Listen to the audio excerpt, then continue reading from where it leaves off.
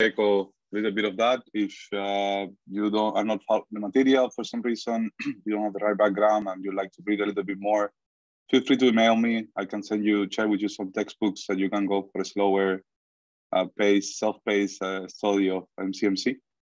Okay, and feel free to ask any other questions throughout the lecture like yesterday, okay? So we're going to pick up where we left things, right? Last time we motivated this idea that we should understand how fast Markov chains converge to the stationary measure, right? Once we know what the stationary measure is and that there is only one and the chain is converging to it, the main question that we'd like to answer now is how fast it gets there, right? And we need to start formalizing what means convergence and what means fast, right? Okay, so and remember that this is crucial for the efficiency of the algorithms, right? The Markov chain that takes many steps to actually converge to the target distribution is going to be useless, right? Even if we think that the Markov chain is fast, but we cannot prove it, which happens quite often, then we're in this weird space where people in practice like the Markov chains, but we don't have a theory to back up that the Markov chain is good, and that also happens quite often, okay? So we, in theory, are a little bit behind, and we need to actually prove stuff at a faster rate, okay? Okay, so remember, the question that we're going to be focusing today is how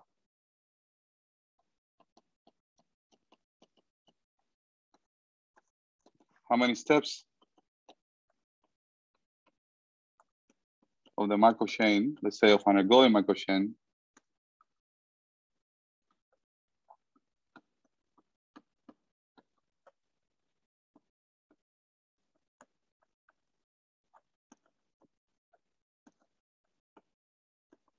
are required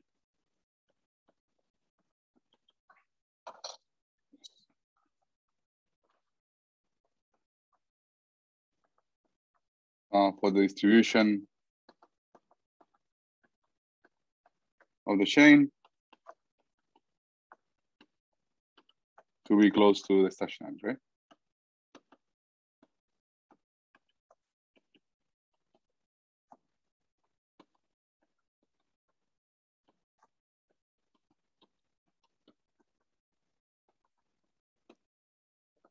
Okay, and we're going to focus mostly on one technique today, the coupling method, but I also want to introduce you to the other main technique. I think these two techniques combine for most of the theoretical results that we can actually prove.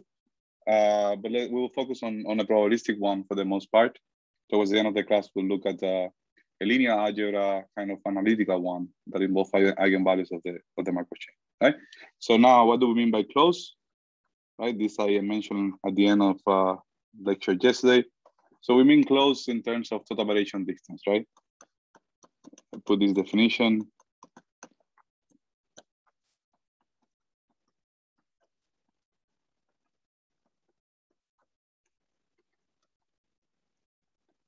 Right, so if you have two distributions, let's call it mu and nu. Distributions over, let's say, some discrete space, omega, right? Then the total variation distance is one of several ways in ways in which we can measure distance between measures, between distributions. This is just half of the L1 distance, which is just 1/2 the summation of all the elements in omega, x minus nu x. And then there is this useful identity or analogous way of defining the total variation distance that I mentioned last time. That is the maximum over any set of the probability of the difference in the probability of the set, right? Okay, and then you can check, well, this is immediate, you can check this identity, it's also kind of a direct exercise, okay? So this is the total variation distance. And now let's define formally something that I defined informally. Let me just remove some of the glare here. Okay, so let's define formally something that I defined informally last time, this notion of mixing time, right?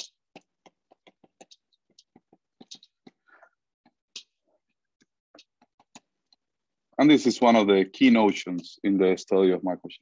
Okay, so the epsilon, for the epsilon mixing time,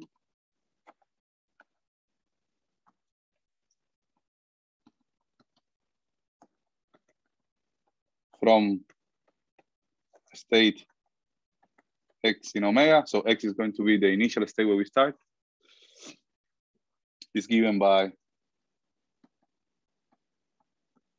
so we denoted by, let's say, t mix of, let's say, x starting from x, and you want epsilon distance, it's going to be equal to the minimum time t, such that the total variation distance goes below epsilon, right? So you look at the total variation distance between the distribution of the chain starting from x, right? So we're going, so remember, ptxy gives you the probability that starting from x, you hit a state y after these steps, right? So in general, ptx3 here, like that's what I'm using a dot, that's the distribution of the chain at time t, starting from x, minus the distribution, the stationary distribution. We look at the total variation distance between these two probability measures, and we want this to be less or equal than epsilon, right? So the first time that we can ensure that this probability difference is less than epsilon. So this is the epsilon mixing time from state x, and the mixing time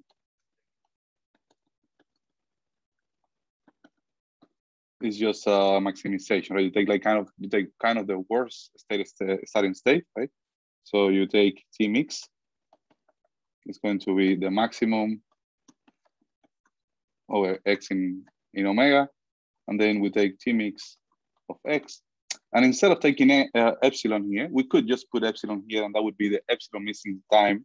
We just take an arbitrary constant, right? That is 1/4. Okay, so this is the way we define mixing time. The first question you should ask is why 1/4? Why not your favorite constant? I think any constant here below 1/2 would be okay. Sufficiently small constant is okay, because after you get after you get the mixing time for some sufficiently small constant, then you can boost it very easily, right?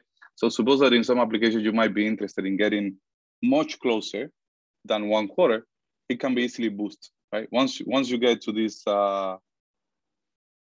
to below some threshold, some sufficiently small constant, then it can be boosted. And if you look some textbooks, sometimes they use 1/4, sometimes they use 1/2e. So anything, any convenient constant that is easy to work with, it's fine. Okay. So any questions about definition?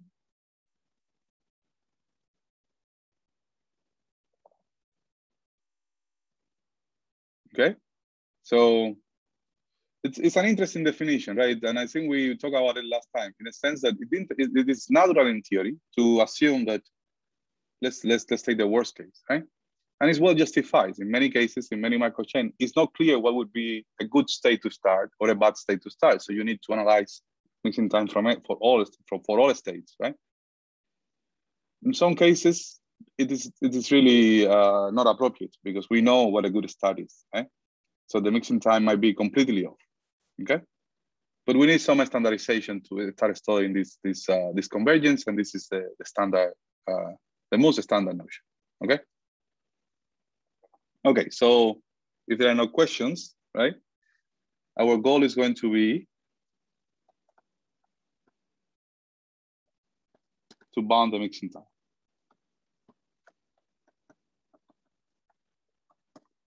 And it's not an easy question, right? If you're faced with this problem and you don't have to know you don't know the techniques, it's a difficult problem, right? My questions could be quite complex.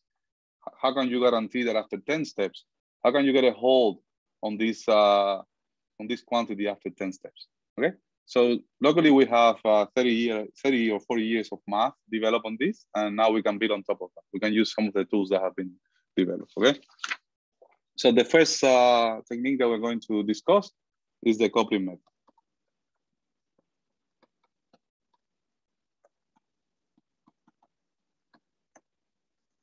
And it's a fairly old method. It's already in the 1930s. In very different contexts, the coupling technique was discussed. But it was actually David Aldous who brought it to back to life in the 1980s to analyze, I don't know the exact year, but to analyze Markov chains. Okay. So let's see what is a copy.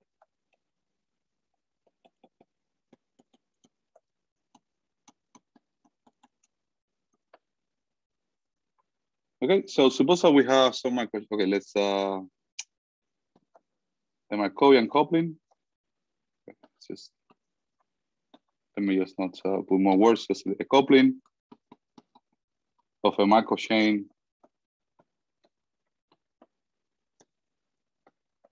CT is another Markov chain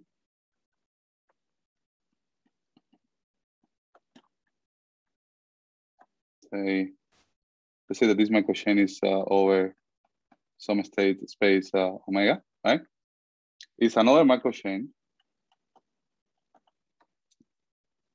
Let's call it XT and YT. So it's going to have this kind of a two-dimensional Markov chain over the product space, right? Over omega times omega, right? And what we need is we're going to impose some properties on this Markov chain. And with words, what we want is that XT looks like, if we only look at XT, it looks like a realization of the Markov chain CT. And if we look at YT, it also looks like a realization of the chain CT, right? So independent copies, when you look at each of these are like two copies running in parallel, right? The freedom that we will have is that we can correlate the steps of these two chains, right? So this chain can coordinate among themselves how they move, right? But if you look at each particular copy, they are a true realization of the Markov chain, right? So let's say that formally, right? So what we want is that the probability that, okay, so that XT equals X prime, given that XT minus 1 is equal to X and YT minus 1 is equal to Y. So the chain is going to be at a pair of states. So this chain is at the pair XY. We want to make sure that the transition probability from X to X prime is evolving according to a copy of C. So you need, this is the probability that XT, so okay, so this is just the probability, the transition matrix P, right?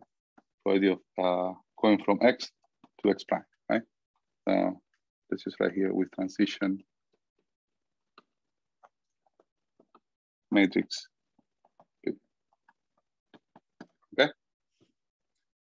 And likewise, when we look at the other copy, if we look at the probability that YT goes to Y prime, given that XT minus 1 is X and YT minus 1 is Y, this is again the probability that you go from Y to Y prime, right? So as I said, in words, what this means that if you look at only X, you have two copies, and if you look only X, it looks like the right type of chain, right? The chain is evolving according to the steps defined by P. And if you only look at Y, it again looks like it's evolving like P. So those are the conditions that we put, right? So yeah. So this is the definition of a coupling. Of course, we're going to see some simple examples. But before giving you the example of a Markov chain, couplings might be, I understand that this might be a new concept to many of you, right? So let me just give you some quick experiments here, right? So that you understand what's going on here. So how can we make two random processes look like they should, right? But they are very correlated, right?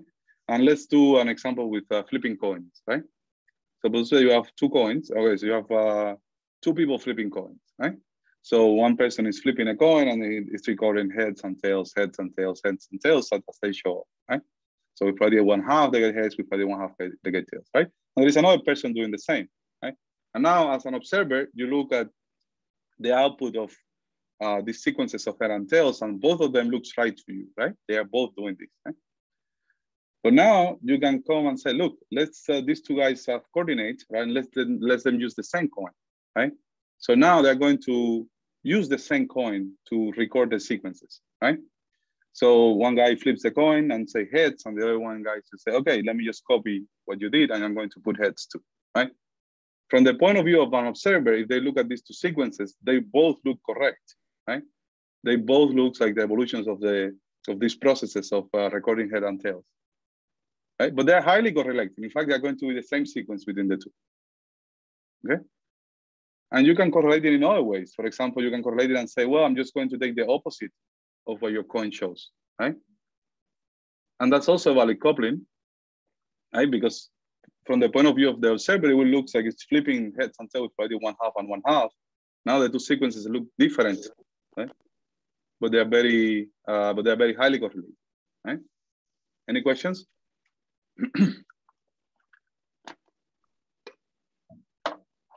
And this is the kind of stuff that you want to do with the Markov chain. At least it's not clear why we're defining couplings, but you'll see in a minute why we're defining it. So you're going to have two different chains, and they both have some randomness to evolve. And what you want to do is they're going to use the same randomness in some way, right? For some specific, to achieve a specific goal that we shall see what it is. Questions or couplings? Let's do one example before we move on. The simple one, very similar to the coin flipping. But that one, now this one is for the Markov chain, considering the random walk on the line graph, right? On a path, right?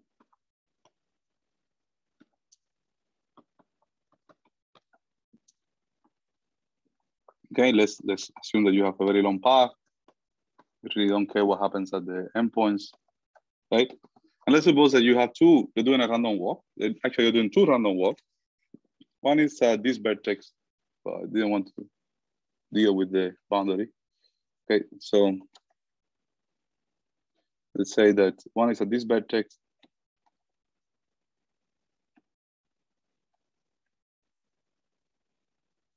And the other one is at this vertex, right? Let's define a few couplings for these two chains, right? Of course, each of these is a Markov chain. We saw that random walk is always a Markov chain. So coupling one, right? They both evolve independently, right?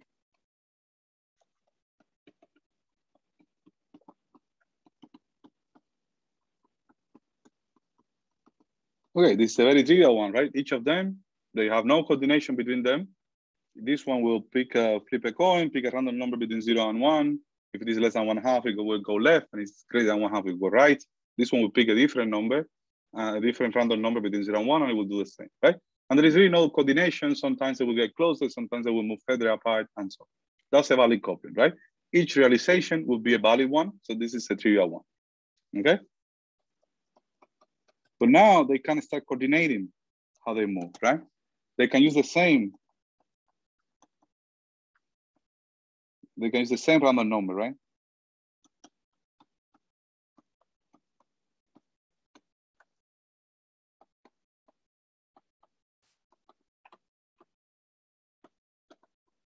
And now they can both go left, right?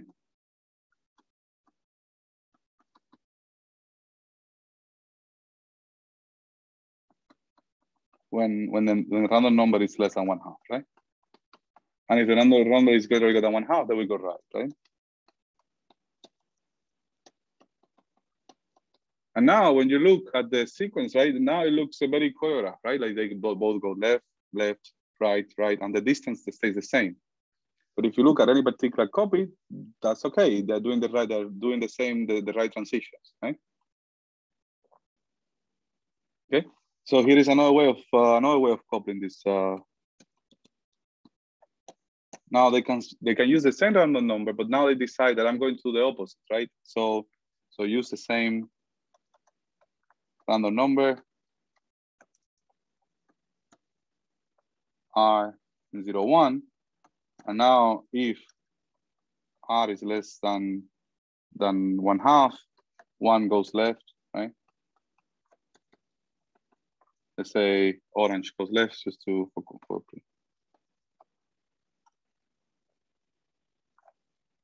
goes left, and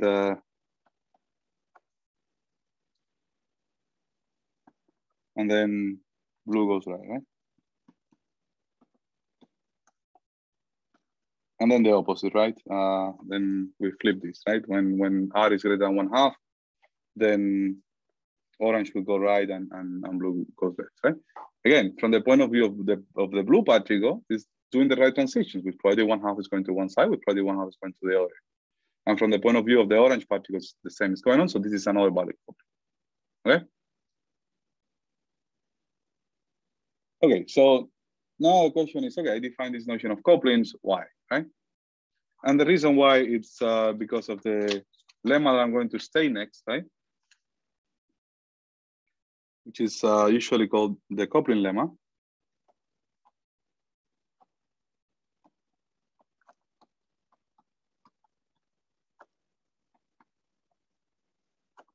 Okay, that is, okay, in words, I'm going to say it again. The proof is quite simple, we'll prove it. But the idea is that, okay, so there are many ways that we can couple the chains, right? You saw there are already 3, and you can be even cleverer or very creative in the ways you create these couplings, right? But our goal is going to be to design a coupling that get these chains, these copies closer together, right? What I want to make sure is that after some number of steps, we can prove that with some probability, the 2 chains have reached the same state, right? In the case here of the random walk, we would like to create a coordination that will take the orange particle and the blue particle and get it to the same state. That's the type of coordination that we want to achieve with the coupling. And if we do that, if we can find a time at which we can prove that with some probability the 2 chains are in the same state, that time is going to be a bound on the mixing time. Okay, so that's why we're doing this. So that's what the coupling lemma says, right? Let's see, take let xt, yt, we're going to keep using the same notation, right? Be any coupling. And this is the beauty of the theorem, right? It really says for any coupling of the chain, right?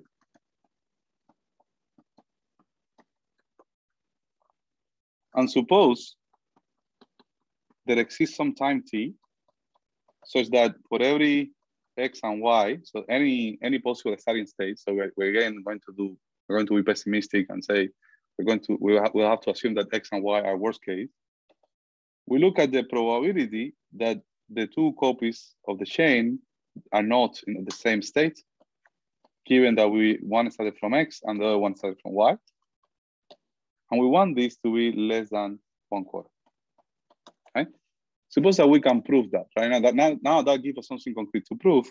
And if we can prove that, then this implies that the mixing time of the Markov chain is going to be bounded by the coupling time.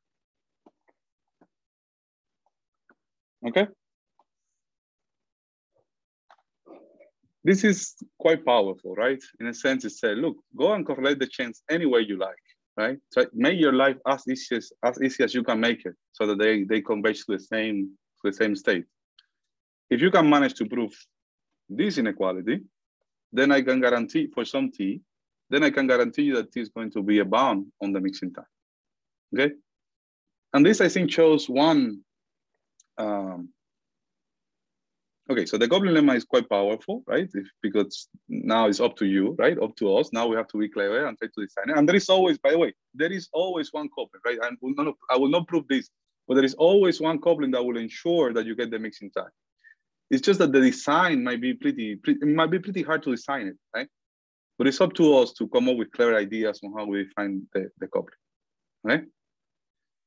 So the coupling method is quite powerful, but it usually requires some ingenuity and some design, which is quite fun, right? You don't know, the fact that one coupling that you design doesn't work, it doesn't mean that the chain is slow. Okay. Okay. Any questions? I'm a little worried because I'm not getting any questions. So just that there were questions. So either you guys get all of these, or it's just too fast or something. So I'm just happy to take a random question, even if it's not about this. Just ask a random question just to see if you are. I had a question about, so if you scroll up for the random walk, do you get to choose where the red and blue ones start, or is that random? And then you can only talk about how they will behave later. Right. So if you see here the lemma, you cannot assume where the starting points are, right? So you need to show that for every pair of starting states, right? So they could be next to each other, or they could be, in this case, it should be clear that it's kind of clear that the worst case would be if one is in one endpoint and the other one is in the other endpoint, because they need to work the hardest to get closer to each other, right? But sometimes it's not clear what's the worst. Usually it's not clear what are the worst starting points, pair of starting points, so you need to do it for everyone, yeah? Okay, thank you. Any other question? Okay, so let's prove this.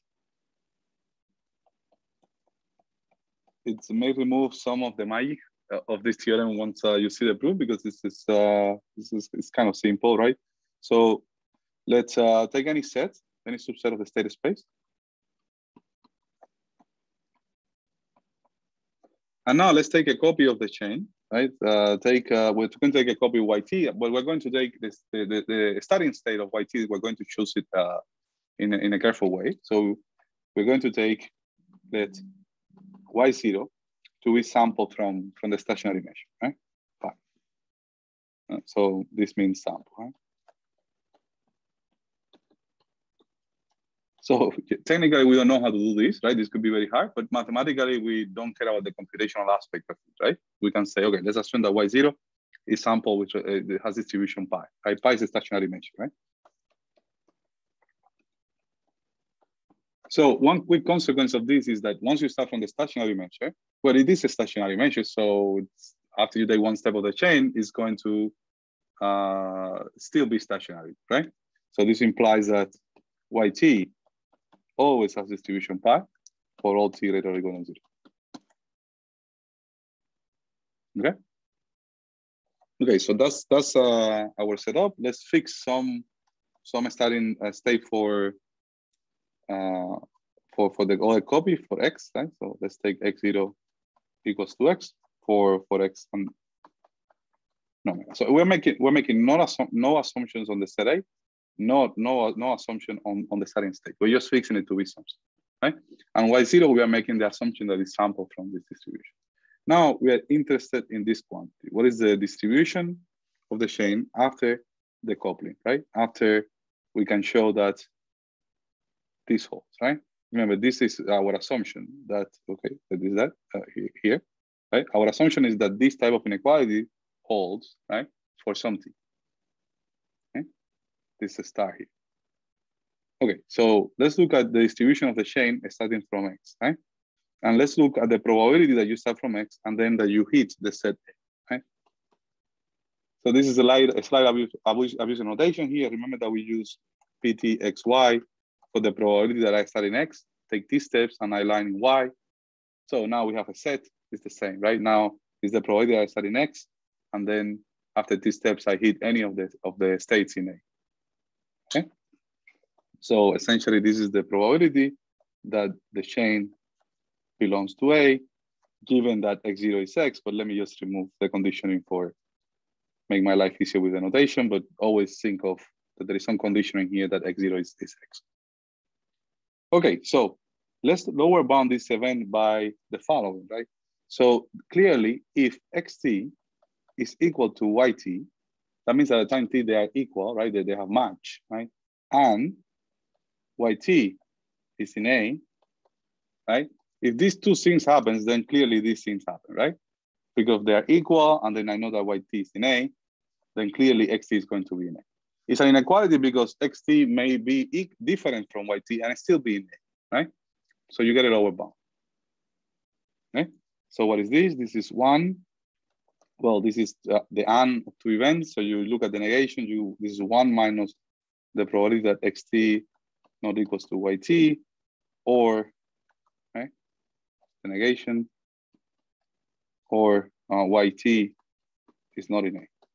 Right?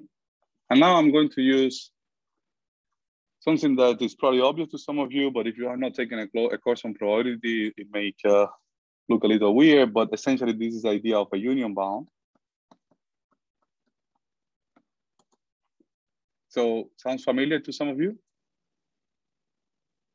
I see some nodding, but that's okay. But essentially it says that if you have two events and you're looking at the probability that one or the other happens, this is always bounded by the probability by the sum of the probabilities. Okay?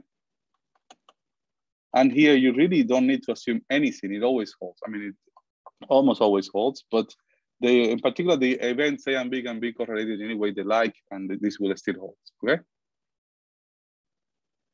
Okay, so we apply the union bound to this term here. So you get an upper bound that is this term here is going to be upper bounded by the sum of the two probabilities. So you get the following lower bound, right? So you get 1 minus the probability that xt not equals to yt minus the probability that yt is in A. So I think that there's a question in the chat regarding it should be yt not in A, right? Because you negated the. Yes. Thank you. Yeah, that's correct. Okay, so and here too. Okay, so now we have this, right? Now, 1 minus the probability that yt is not in A is essentially the probability that yt is. Okay. And now this term here, we have an upper bound by assumption. This is the assumption of the theorem. The assumption of the theorem says that this is at most 1/4. Okay.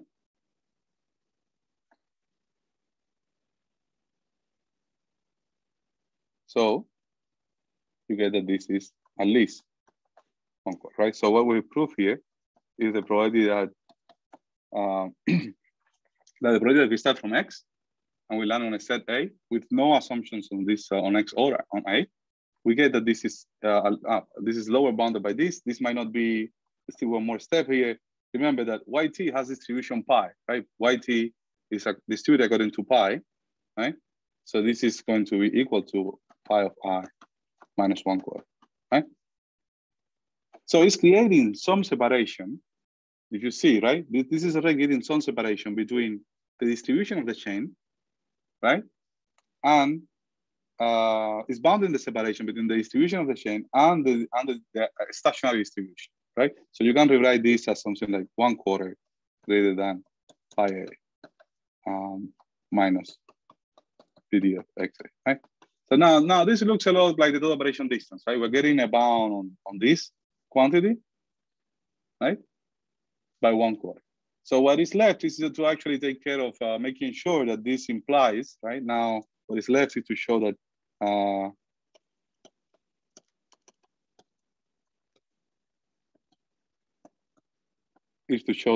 let's call this star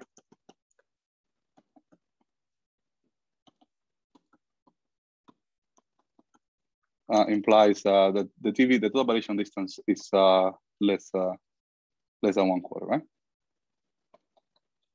And now this is just follows from the definition of total operation distance, right? So remember that we have this representation of the total operation distance that is saying take the maximum over all the sets, and then you look at the difference, right? Of let's say pi of A.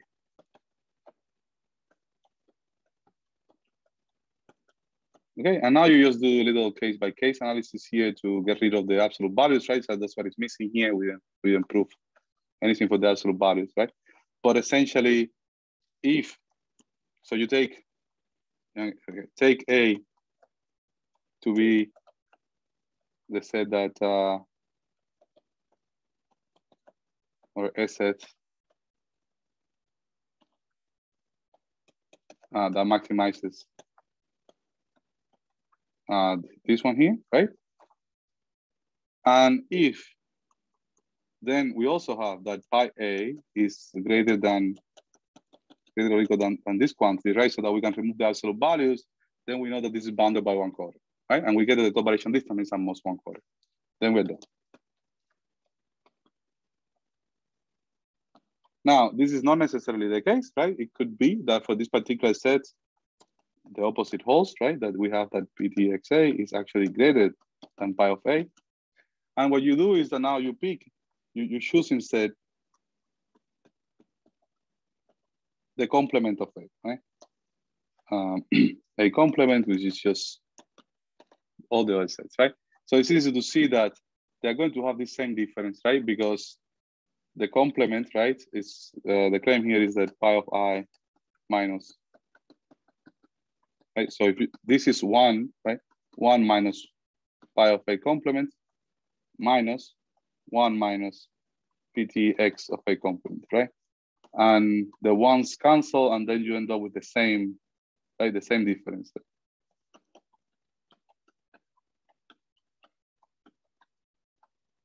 Right, so if A is the set that maximizes, it's the set that maximizes this, then A complement will have the same value for this difference here, for the absolute value of this difference, right? And in addition, since you're taking the complement, now it will satisfy this, right? Now the complement will satisfy this inequality, and then you will be done. You get the same bound of 1/4. Okay, and that's it. That shows that proves it, right? Because we bound, by the way, this is capital T. We've bound the total operation distance by 1/4 at time t. So that's it. That's what we needed. The mixing time is, the total operation is less than 1/4, so the mixing time is going to be bounded by t.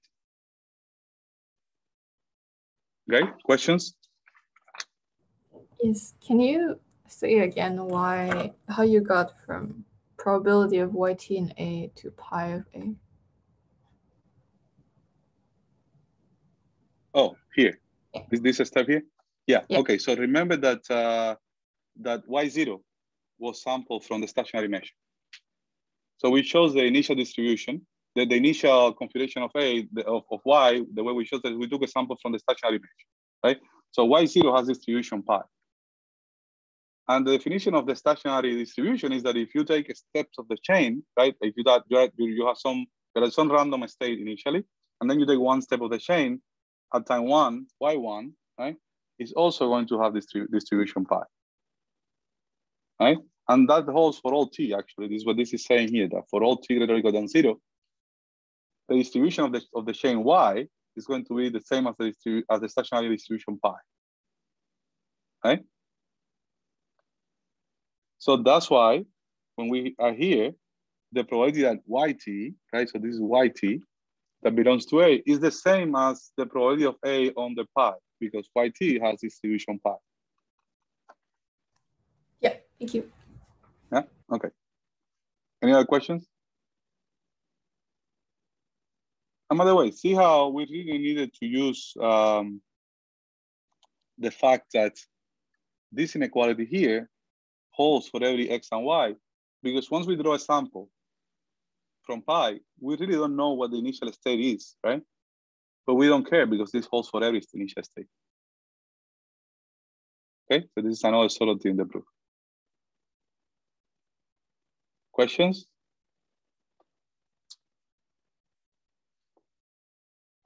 Okay, so now let's see the coupling method in action. So my goal now is going to be to show you an actual research result that uses the coupling method, right? So it's kind of an older result, 95. So I guess that classifies as old now.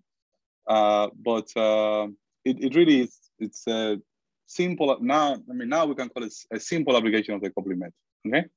So let's go back to the proper colorings Markov chain, right? So this is one of the examples that I gave you of the Markov chain. Okay. Back to proper colorings. It's also one chain that you guys work on your problem set. I asked you to do some stuff about it. I think this will be a good exercise for what we're going to do next, right? And remember now, what is the MCMC problem that we have here? So we're going to have some distribution. Pi is going to be the uniform distribution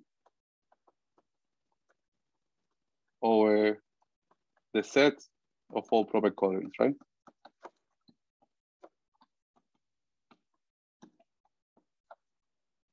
Of a graph, right? So it's a very natural algorithmic question. So I give you a graph, and I want not any proper coloring. I want a random one, right? So the graph may have 1,000 proper colorings. I want you to pick a random one for me, and that should be the output of your algorithm, okay? And now, so the state space here, omega would be the set of all proper colors, okay? So in the approach, we are going to design a Markov chain. Well, we're going to take the same Markov chain that we used in the example, the Glauber dynamics, and we're going to use the coupling to bound the speed of convergence of the chain, right? But before trying to solve the problem, and this is probably a good practice, we should say, okay, is the problem hard, right?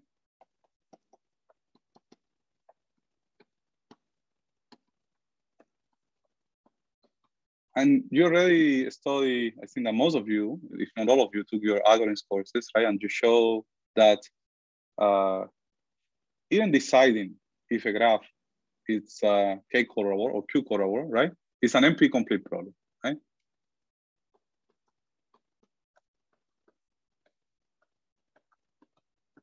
The decision version is NP complete, right? Or NP hard. So, okay, so what are we trying to do here? We're trying to draw a sample from a set of objects that we cannot even find. That seems hard, and it is hard in general, right? So we need to take some assumptions, right? We're going to make some assumptions not on the relationship between the number of colors and the highest degree of the graph, right? So usually when you prove hardness, you prove that for some graph is hard, so the problem in general is hard. So the way we're going to address the sampling problem is going to be, okay, let's focus on the regime where we know we can do it, right? That the graph is actually K colorable, right? Q colorable. And let's solve the problem there, because otherwise it's NP, right? Just to give you an idea of what these regimes look like, right? So here is a simple fact, has been proved. I think this was proved in the late 90s. I mean, not all of it, but some of it was proven in the late 90s. So it says, suppose that it essentially captures the fine-grained complexity, right? So this question here is too broad, right? It's saying, okay, the decision version is hard. That means that there's some graph and some number of colors for which this problem is hard, right? Let's try to see a fine-grained complexity result, right? Suppose that max degree of G is delta, right? So there are a few things that we can say. If Q is greater or equal than delta plus 1, then the decision problem is easy, right?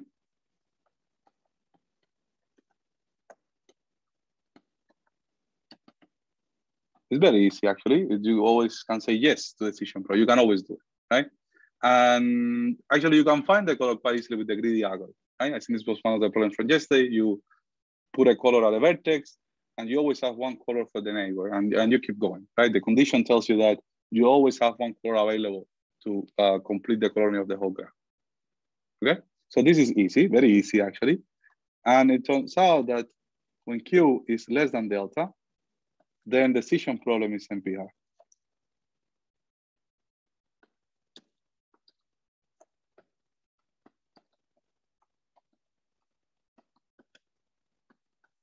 Okay, so there is this threshold, right? That there is the number of colors. When Q is less than delta, it's hard. When Q is greater than delta plus 1, it's very easy, actually. And there are some interesting things happen when Q is equals to delta. But again, this case is completely fleshed out by Brooks' theorem. Okay? I'm not going to state it, but essentially, what this says is that if you have a clique, a K delta clique, I clicked on delta vertices, then it's not colorable, and if it doesn't have it, then it is. Okay? So you can check. This is a theorem from graph theory, and it tells you a condition for when the graph is colorable or not. So it is either easy or hard, depending on where you can find this structure in the graph. Okay, all of this is for the decision problem. And so we're going to try to definitely solve the sampling problem in this easy regime, right? In the regime where there are colorings, right? So to sample colorings,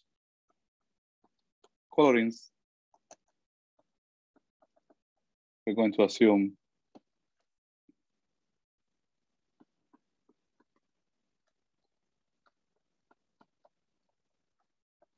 that Q is going to be at least delta plus 1. And in fact, we'll take a slightly stronger assumption in a minute, but definitely we should only be thinking in this regime, okay? Okay, so how are we going to sample colorings? We're going to use this Markov chain that I defined last time that is called the Glauber dynamics, right? This is the one from the example. You pick a random vertex and then you pick a random color from the available ones, right? To sample, we're going to use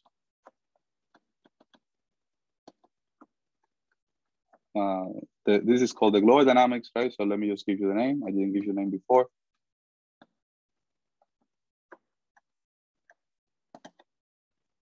Okay, so remember, so given a coloring, this is the same definition from last time, given, let's see which notation I'm using here, xt, given a coloring, xt. So first we pick a vertex uniformly at random, right? Then we pick a random color uniformly at random from the set of available colors, right? So you are at a vertex B, the neighbors of B are going to have some colors, say red, blue, or something. So from the remaining colors, we pick a random one, right? So we do it from Q minus this the set of colors in the neighborhood of B. Okay, and then we set the color of B at time t plus 1 to be C, and then everything else is unchanged. Okay?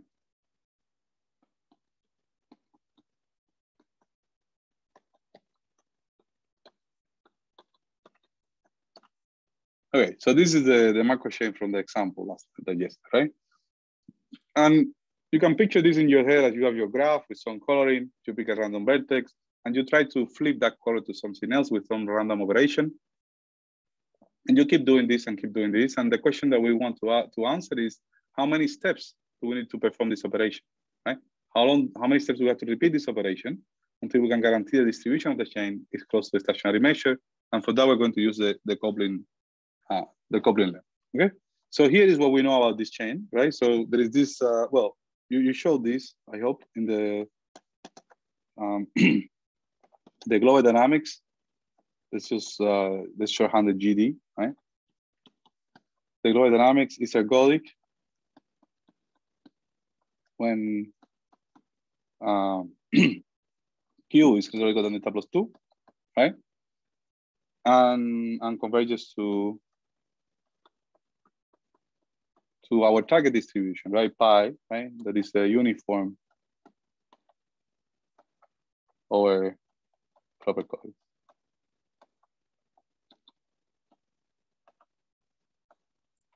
Okay, so it's not trivial, right? Every time I teach this, I have to go back and remind myself of the proof. But once you see the proof, it's this idea of sorting the vertices and so. So hopefully you guys got it. But this is one of the chains that proving ergodicity is not completely trivial. Sorry, what was delta? Oh, delta is the maximum degree,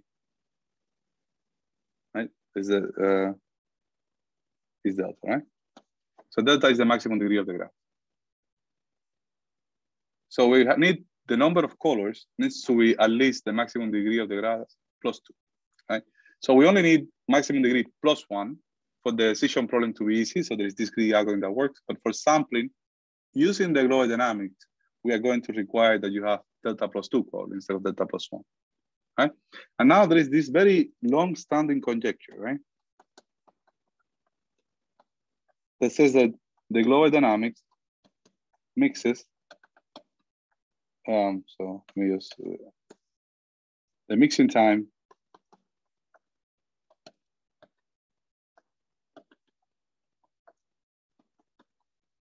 of the Glauber dynamics is order n log n when Q is greater than delta plus 2, right? It's a very simple statement, a very simple Markov chain.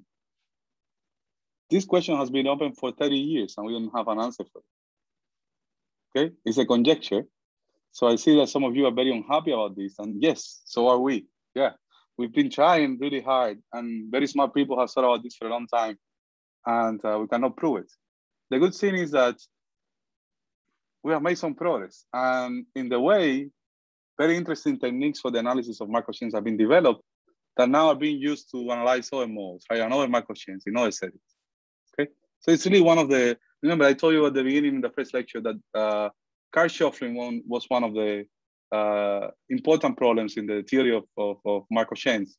historically, right? What was developed there was quite relevant. The same thing goes for colorings.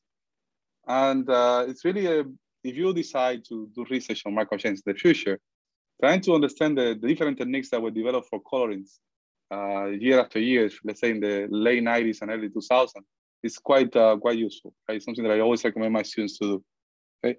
So let's see what we know, right? Before we prove something, let's see what we know, or some of what we know. I won't be able to summarize this because the number of results is really great. Let me just give you some of the highlights, right?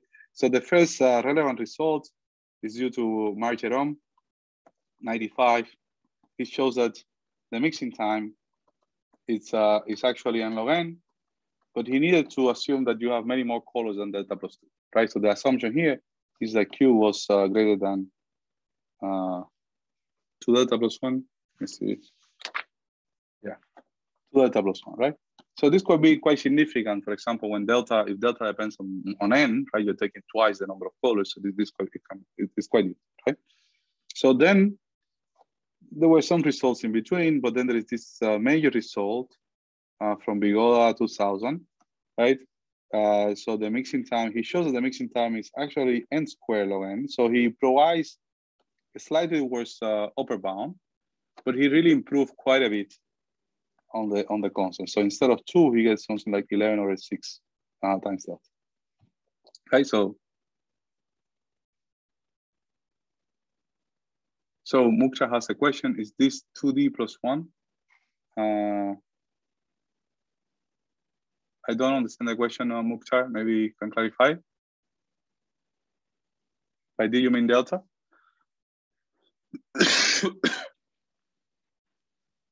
Okay, feel free to follow up with the question because I don't understand what you're asking. Delta is the maximum degree of the graph, and here we're regarding that the number of colors is greater than 2 times the maximum degree plus 1.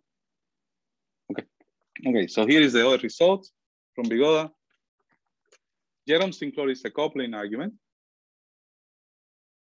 that I hope to show you how it is proved today. Actually, at least the highlights of how Jerome's proved this. Bigoda's result is also a coupling argument, but the coupling is one of the most complex ones that you've seen, right? It's non-Markovian, and it uses it's really a great result, and this result stood there for a long time as the best, right? So we have this conjecture. Is the conjecture true empirically? I think so. I think the conjecture comes from simulating this many times and noting that the chain is fast. And this is an exercise that any can do, right? This is a very simple Markov chain that you can go and code and see what it's behaving, right? And the conjecture comes from both empirical and theoretical observations that this should be the right thing, okay? So this stood as the best result for a long time. And in between, people prove stuff, right? People prove, okay, let's assume that the graph has no short cycles. And then they were able to improve on the constant. And let's say all the assumptions, let's assume that this is a random graph, like an Edwards range random graph, or a random regular graph. Can we sample colors there using the Glauber dynamics? Yes, they can do it for a little bit better thresholds here. So in general, there was a lot of work done in between and some interesting even developed. But this was open for a worrying amount of time, to the point that now maybe, okay, is the conjecture really provable? Right? Can we prove it? Or there is some kind of threshold that is there. And there is this great result, I would think, actually there were 2 results that got combined into one. This is Shen, Michel Delcourt, and Moitra. There were 2 different teams, but they got combined into one result, I think. Lang. Also, this is quite recent, I think 19. And this is kind of common, sort of common in TCS. Once you have this threshold there for a long time, people start questioning, like, can we improve anything? Like, can we go a little bit further? And they do. They show mixing time, again, order n squared log n, and then take Q, at least one, they improve by some very small constant, right? So epsilon 0 here is something like 10 to the minus 10, right? So in practice, they have no difference, right? Like technically, like this is irrelevant in practice, but theoretically, it's telling us something quite interesting, saying like, look, this threshold is artificial. We should be able to bypass this threshold with the right techniques. Okay. And there are a couple of more recent results that, so this is a team where I was part of, Blanca, so a bunch of autos, Sunshine Chen is a grad student. So this is Caputo. So Daniel is another grad student. And then another Daniel, Eric Bigo, another Daniel. So it's a large team. We're doing something completely different. We're actually analyzing microchains for easing systems and so on. And we came up with this technique that actually gives some improvement to this, but it's very, very modest, right? Just n log n. So we reduce the running time from n squared to n, and the same. We need the same condition on the relationship between maximum degree and number of colors. Okay, and this was actually later. This is 21 actually, and just like a few weeks after we posted this, another grad student from University of Washington, we proved the same result using a slightly different, very similar but slightly different ideas, and got the same type of results. Okay. Okay, so grad students do good work, so that's good news for you, right? That's what we expect from grad students when they're doing PhDs, right? So, okay, so any questions about this?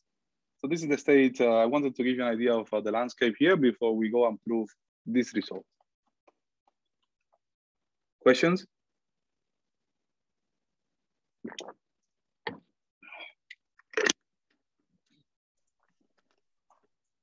Okay, so let's prove Jerome's theorem, right? So it shows, so again, this is 95,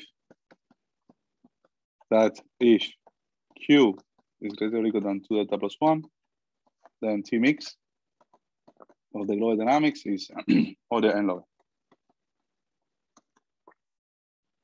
Okay, so the proof is going to use the coupling method.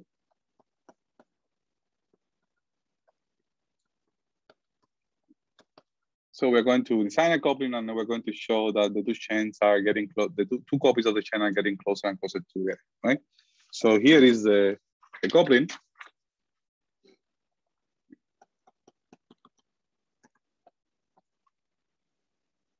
So suppose xt and yt are the configurations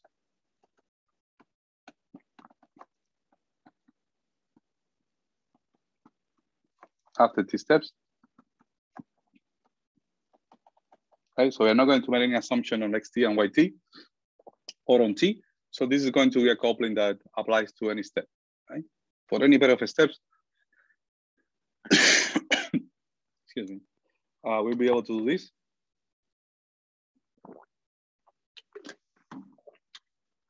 So we need some coordination. How are we going to achieve coordination between the two chains? Well, we're going to select the same vertex for both, right? Select the same vertex P uniformly at random for both copies, right? And then now we need the color selection, right? So we're going to select two colors, CX and CY, such that, okay, so we're going to impose two conditions here. I mean, this is what we're going, I'll show you how to do it, but this is what we want. CX is going to be uniformly at random from the set of available colors for V in X, right? It's going to be from Q, the set of colors not used by the neighbors of B. And then CY is going to be, again, selected uniformly at random from Q minus YT and V, right? But in addition to that, we're going to select CX and CY such that the probability that they're the same is maximized, right? Such that the probability of CX equals CY is maximized. And this is where the coordination for selecting the color will come, right? So there is some coordination here for selecting the same vertex, and then there is going to be some coordination in selecting the color. But again, we need to preserve these two properties, right? Why is that? We need to preserve those two properties so that this coupling is valid. Okay?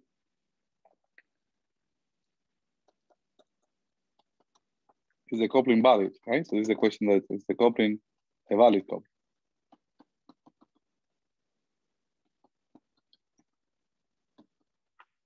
Well, see what happens from the point of view of, say, X, right? A vertex is selected uniformly at random. X doesn't care that Y is going to choose the same, because from the point of view of X, the vertex was selected uniformly at random. And because of this, the color is also selected uniformly at random from the set that is supposed to be chosen. So from the point of view of X, everything is fine. X is evolving as it is supposed to evolve. From the point of view of Y, the same thing holds, right? So it is a valid coupling. And the fact that they are going to coordinate so that this happens, it's going to be relevant for the validity of the coupling. Okay. So how can we maximize this, right?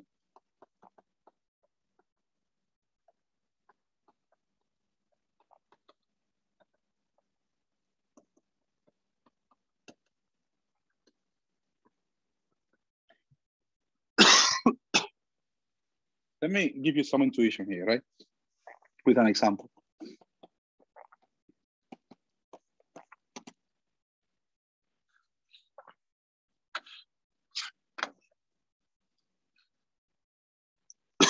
Let's assume that Q, kind of losing my voice in the last stretch here, about 20 minutes ago.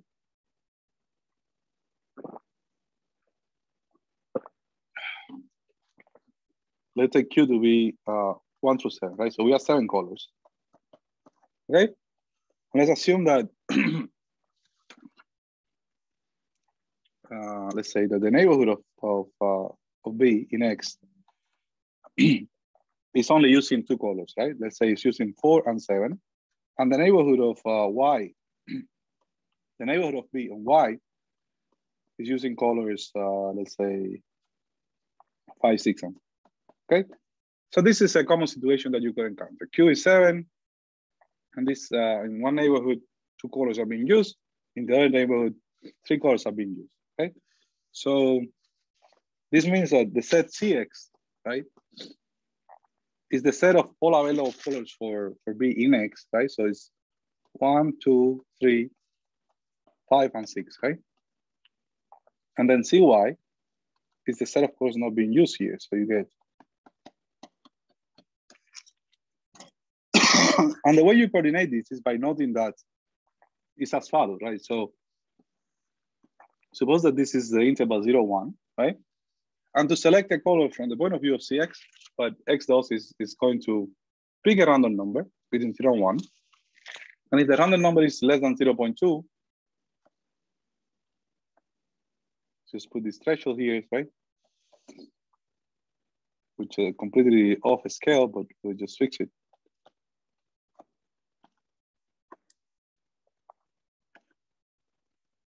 Right? So what can X, what X does to sample the color is say, look, if the random number is between 0 and 0.2, I'm going to assign a color 1. So this is from the point of view of X. If it is between 0.2 and 0.4, I'm going to assign a color 2, otherwise color 3, color 4, color 5. Something doesn't look right here. Yes, I messed this up. So it should be 0.6 here, 0.8, and 1. Okay? Now, clearly, if we follow the sampling pattern, we are sampling a uniform color from CX, okay? By the way, this keep making typos, and this is making you. So it's 1, 2, 3, 5, and 6, right? So if the random number is here, we put 1. If the random number is here, we pick 2. Here we pick 3, and so on, okay? So this will be good for X. And what about for Y? For Y, we're going to use the same random number. We cannot do something like this because the probability here are different, right? Each color here, we have probability a little bit larger, 0.25, not 0.2. So what we'll do is we split the interval differently, right? But again, if we are between 0 and 0.2, we're going to assign color 1. And if we are between 0.2 and 0.4, we're going to assign color 2, between 0.4 and 0.6, color 3, right? This is not quite enough, right? This is only giving 0.2 probability, where it should be 0.25. Okay, we'll fix that later, right? So now let's say that, and now you can do this in different ways. This is 2, 1. Between 0.6 and 0.8085, right? We assign 4, and then we split this in intervals of size 0.05, right? So this will be 0.9 and 0.95. And here we put again color 1, here we put again color 2, and here we put color 3, right? So if the random number is between 0 and 0.2, both chains are going to get 1, right? If it is between 0.2 and 0.4, both chains pick color 2, here both chains pick color 3. Now if it's above 0.6, okay, now they're not going to agree, right? Because if it is in this interval, this one is going to pick 5, but if in that interval, this one may pick 4 or 1 or 2 and 3. But the point is that both sampling schemes are valid, right? This one is a valid sampling scheme for CX. This one is a valid sampling scheme for CY, right? And there is a lot of agreement, right? If R is between 0 and 0.6, they are going to agree on the color. So that's what you do. Essentially, that's how you maximize the probability of agreement, right? Let's generalize this with a little lemma now, right?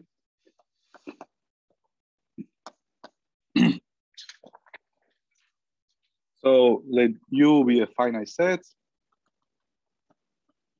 and A and B subsets of U. Suppose that CA is uniform distribution over A, and CV is uniform over B.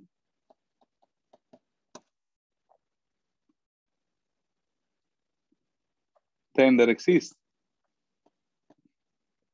a joint distribution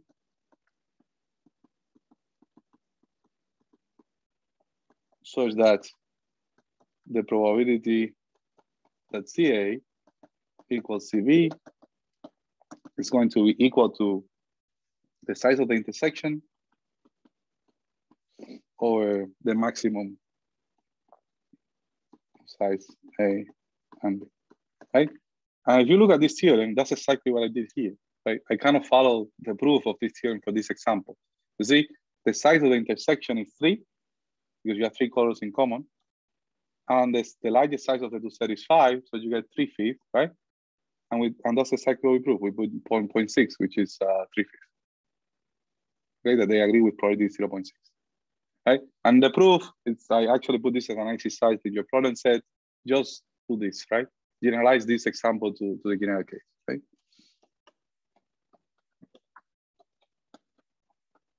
Generalize idea from example, right?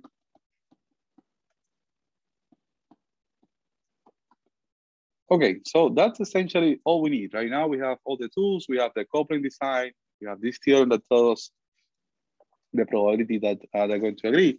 So now let's actually prove what we need to do about the coupling, right? And we're going to use something that sometimes is called like a first moment method to do it. So you'll see it's fairly straightforward, right? So we're going to introduce some notation here.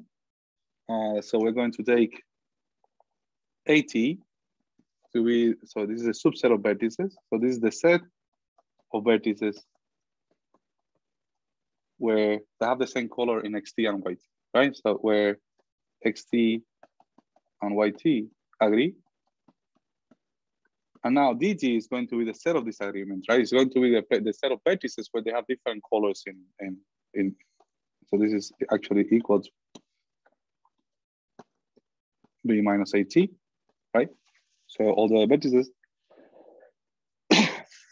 And our goal is going to be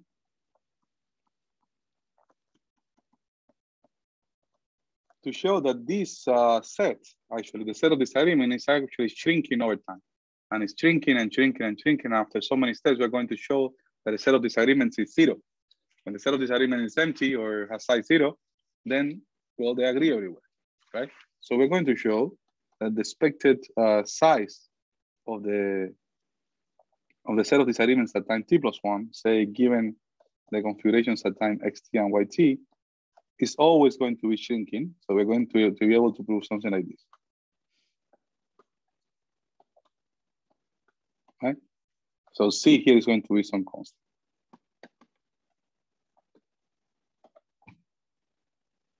Okay, so once we have this, right? If we were able to prove this, right? Let's just see how we use this to finish up the proof, right? So what you do is you take expectations now again. So this gives you this recurrence, taking expectation here and using the tower property, right? So you get that this is less than 1 minus t over n times expected value of dt. So it gives you a recurrence, right? Between the expectation of t at time t plus 1 and the expectation of t. So you now repeat this again, right? If you repeat it one more step, you get something like.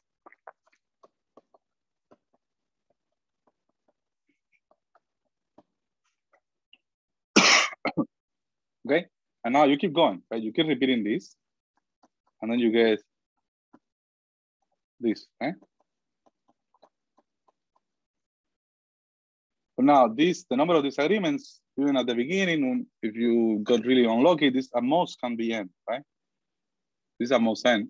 So you get that this is less than n times 1 minus cn to the t.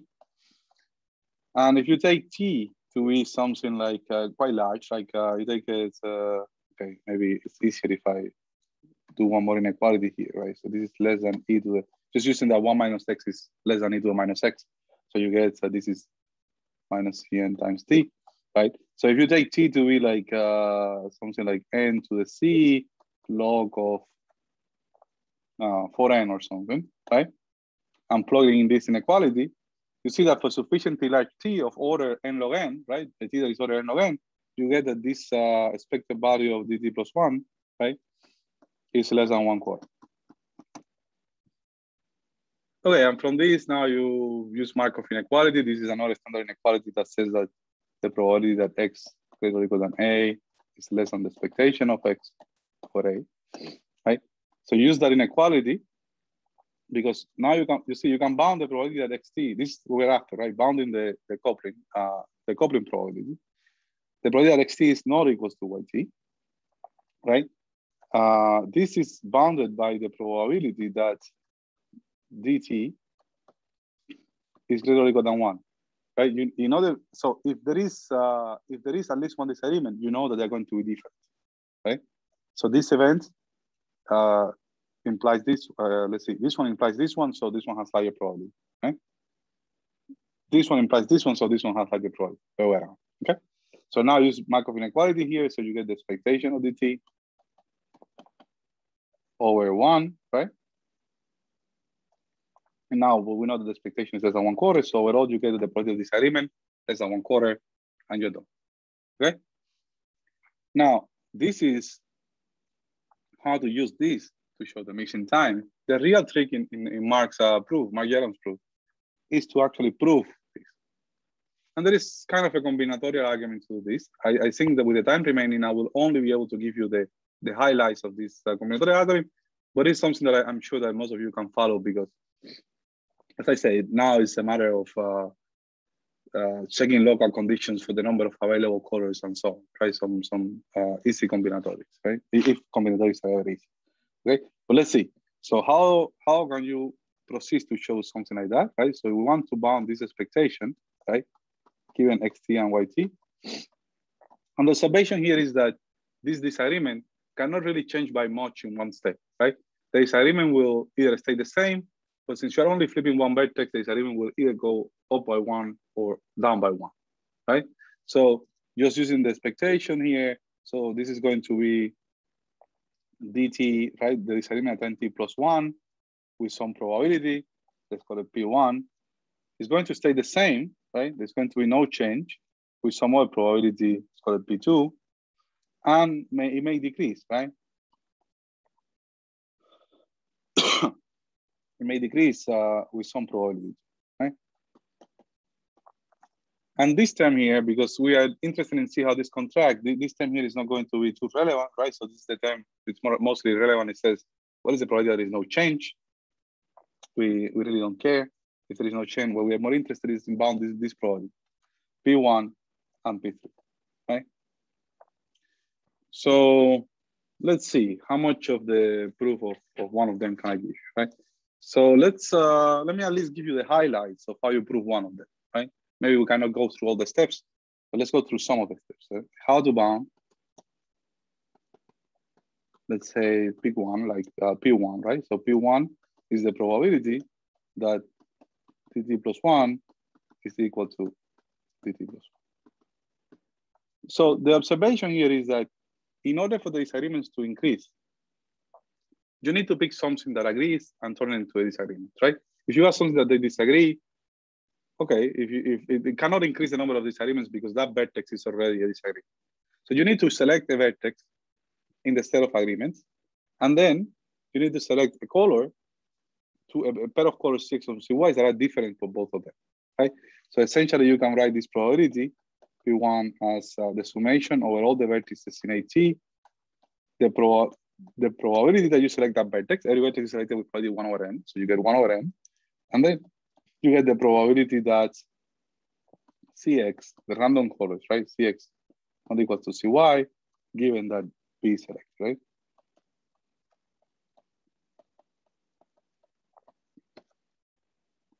And now you introduce some notation here, but essentially what you're going to do is, and this is where I'm going to start cutting corners here. So we use this lemma, the lemma that I use, this lemma here, right? This lemma is giving you an expression for this probability of equality, right? So what we do is use lemma. So this is the shortcuts start coming in here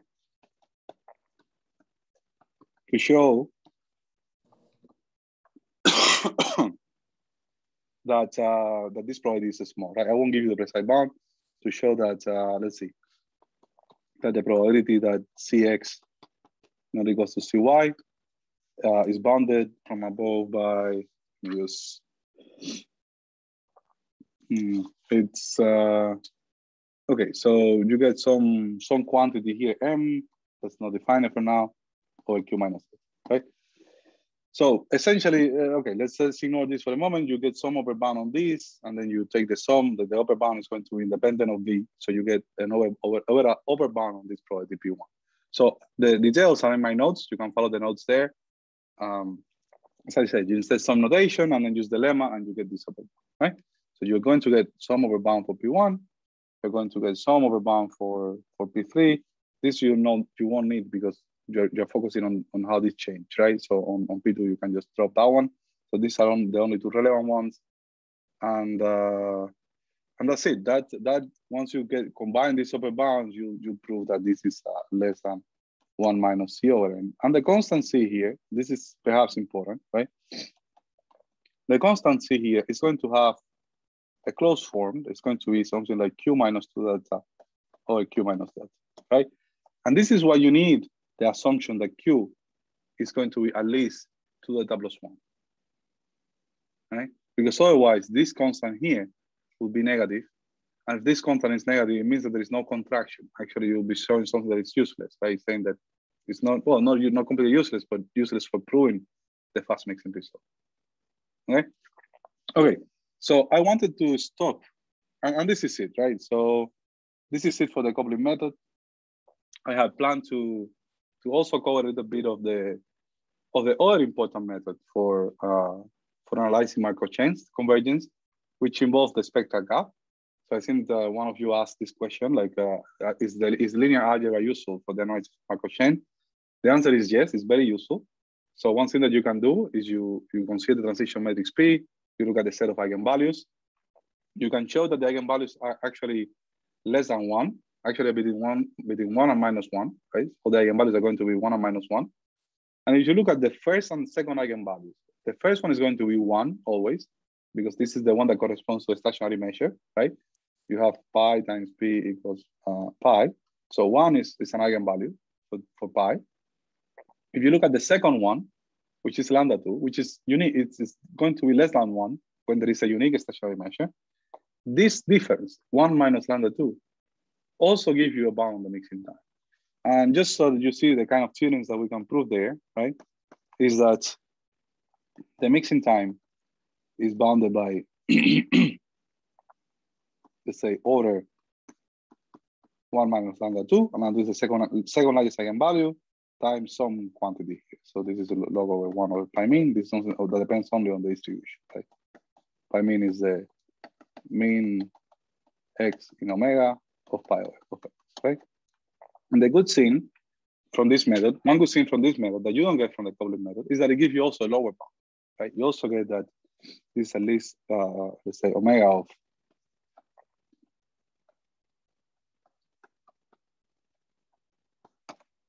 Okay. And there's some advantages to this method, right? So you may argue that computing eigenvalues is easier than trying to come up with a clever coupling, right? There is really no clever thing here, right? In a sense, just, well, there is, but you could argue that, okay, I just need to compute this eigenvalue. I put this in MATLAB, give me my eigenvalues, and I have a bound on the mixing time. The point is that these are exponential size matrices, right? So there's no hope of you plugging this into MATLAB and MATLAB outputting the exact value of the eigenvalue. So the design and the clever things that people do with this approach is to come up with methods that allow you to bound the eigenvalues with actually computing them, because you can't compute them in most cases. In fact, there are very, very few cases where we can actually compute them exactly, right? So there are a bunch of techniques that have been developed to bound this spectrum, okay? So I want to stop here. And now I was hoping to give you more time for this, but I like to answer questions, and not only questions about the material here, right? Questions about Markov chains in general, research on Markov chains, like how you get started on research on Markov chains. Is it worth it, right? Is it a good career choice for you when you go to grad school to learn about Markov chains? Where does this community lies within TCS or math, right, or physics? Or any other questions that you like to ask me? Maybe we can spend 5-10 minutes, and if my voice allows, I will answer all the questions that you have.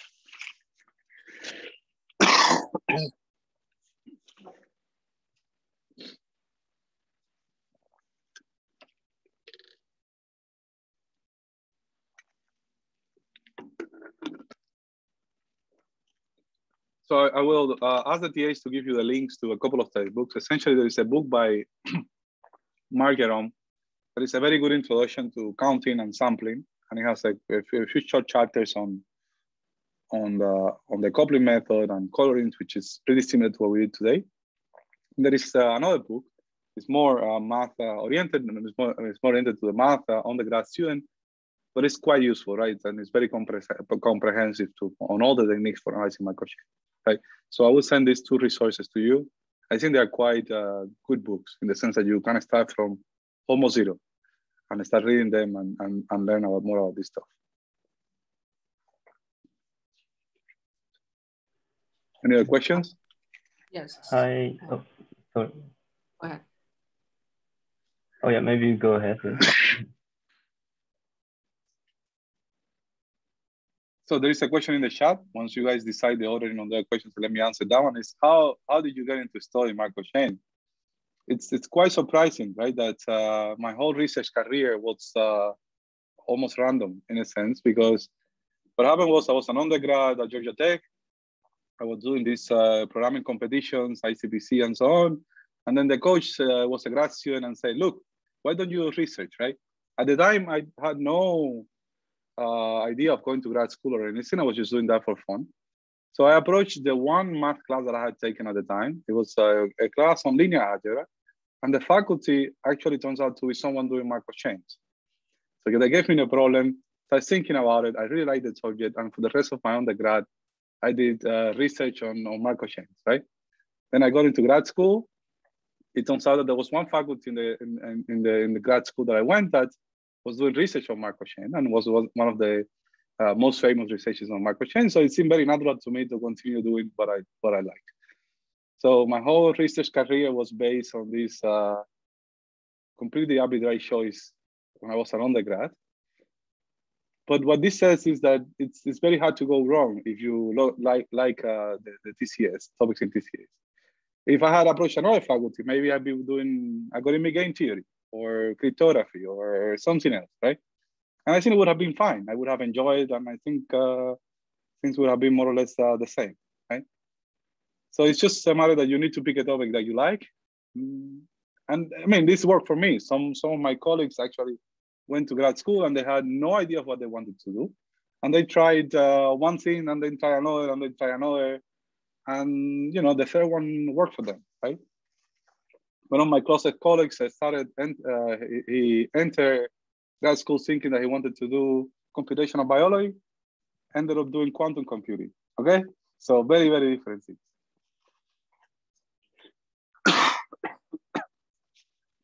Any other questions?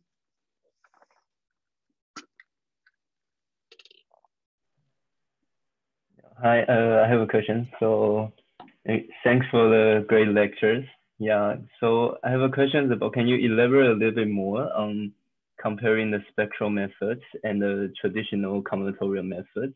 Especially, is there any examples like one can prove better bound than the other, or like in general, these two methods are incomparables, or there are some known limitations to any of them? Okay, so for the method of, there are two big splits on the analyzing of convergence of Markov chain. There are probabilistic methods, like the coupling method, and there are analytical methods, like the one that we did, functional analytical methods. Like that means fancy word for linear algebra, in a sense. Okay, so coupling methods are, I think, generally better, right? Like if you can prove a good coupling, right, you also usually get better bounds on the Markov chain. So if your goal is to really analyze a Markov chain precisely, right, coupling methods tends to be better, right? But the coupling method has this design aspect to it, right? So, you know, there is an infinite number of couplings, and you guarantee that there is a good one. How do you find it? Right? And it's up to you to find it. You have to be clever on your choice, right? Sometimes it's not possible, right? And sometimes even you design a coupling, you simulate it in the computer, and you see that it's quite fast, but you cannot prove it, right? We have very few tools to actually prove coupling, right? And that's where this other approach of linear algebra comes into play. Usually the bounds here are weaker. So this approach don't tend to give tight bound on the mixing times. They tend to give upper bounds. It's very common to see like polynomial mixing time or n to the 10 mixing time using this type of bounds. Sometimes it's n to the 4. And one reason, not the only one, but one reason is that you pay this penalty here always when you're getting the bound. Remember that pi mean has support on an exponential size set.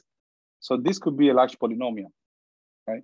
So at least you know that you're going to be a large polynomial off from the right quantity, even if you bound, right? Now, there are some better methods, more analytical methods that you can replace this log here by a log, and then you don't look at the spectral gap, but you look at more advanced constants like the log Sobolev constant or the modified log Sobolev constant. But these are quantities that are even harder to compute, right? So what is the answer? One should use one method or the other?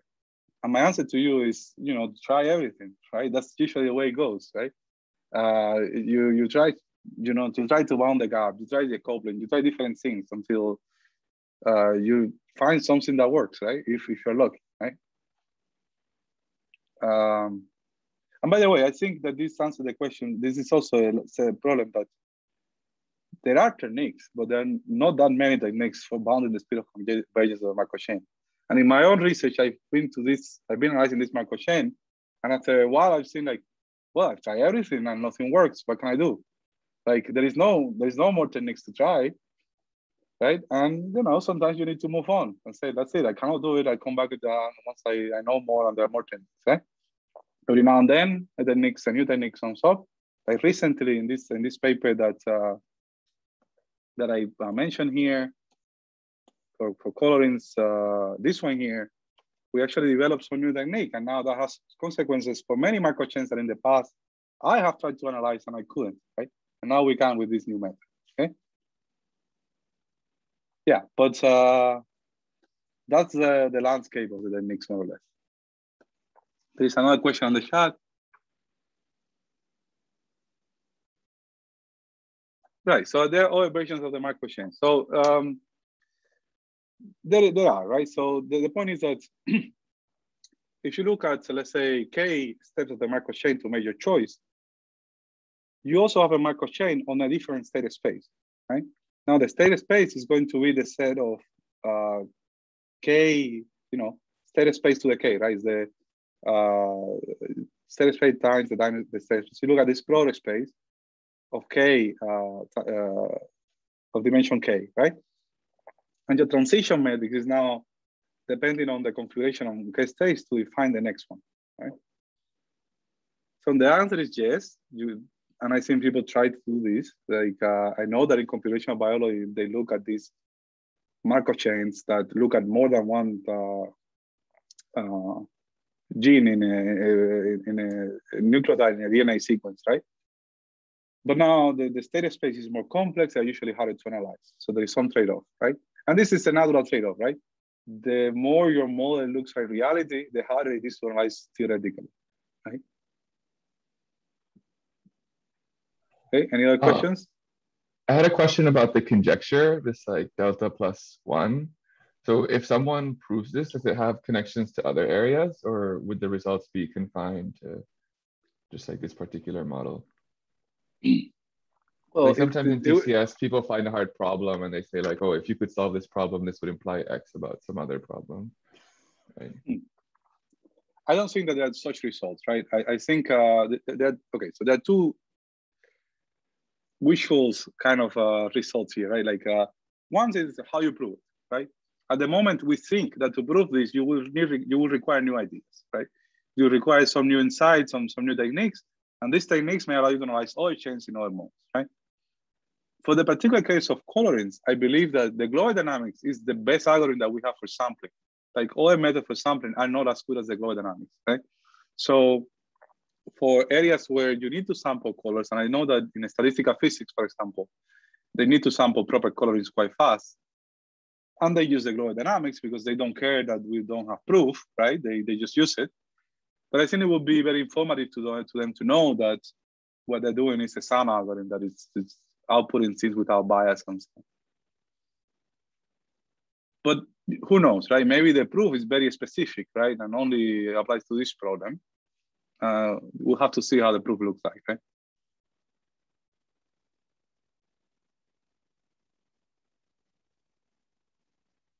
So Mariam has a question where sampling from uniform, non-uniform, it's any different. I can tell you that sampling from the uniform distribution is sharply hard in general. So it doesn't get any harder than that. So in some cases, then non-uniform distribution sometimes makes things easier or harder. It really depends on the setting. Sometimes people insert weights to make your life easier because you can reweight the configurations and it makes your life easier. But there are some distributions that are not uniform, for which we know that it's also sharply hard to sample. So there is really no difference between them. Both of them can be hard or easy.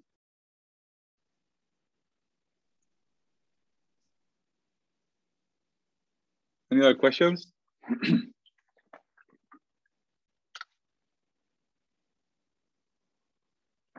Well, I hope you enjoyed this course. I'm sure you'll see more of MCMC, regardless of the area that you decide to go. MCMC are now very well established, and even if you don't need to analyze it theoretically, you may still need to use some of the results that are known. Okay? And by the way, maybe I can make my email available. If you have follow-up questions, I'm happy to answer them. Oh, I can do it in Slack, actually. I doubt that the Slack channel will close. So just post your questions there and answer there. Okay, see you guys.